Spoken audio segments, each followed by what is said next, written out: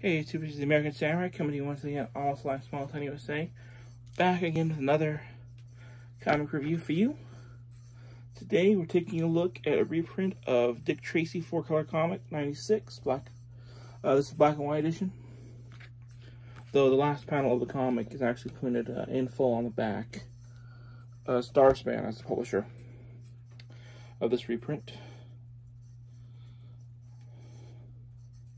The two stories in here cover the tail end of what I'm assuming is a Dick Tracy story that started in '95, involving a hypnotist, an unwilling scientist, and all that stuff about that goes about.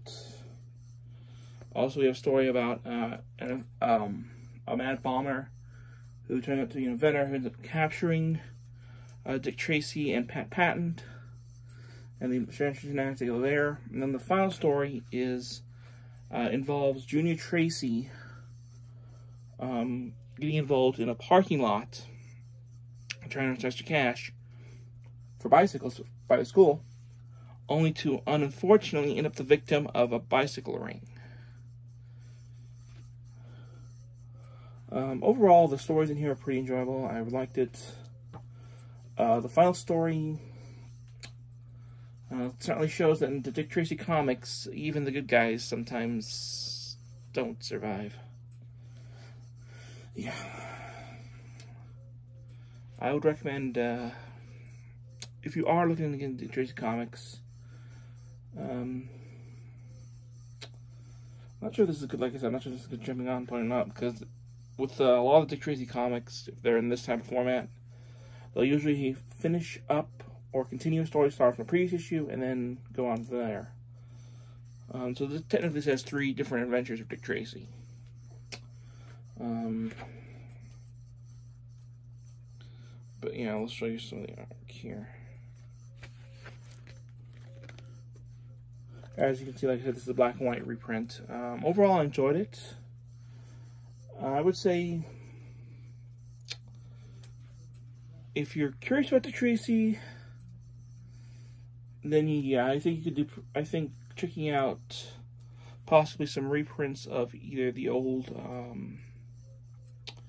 Dell 4-color comic run. I think you can pick up the black and white versions for about $8.99. I don't know if the price has gone up or not since I bought mine. But yeah, I think this is probably a pretty good jumping off point. If you guys want some more Dick Tracy stuff, check out my Dick Tracy playlist.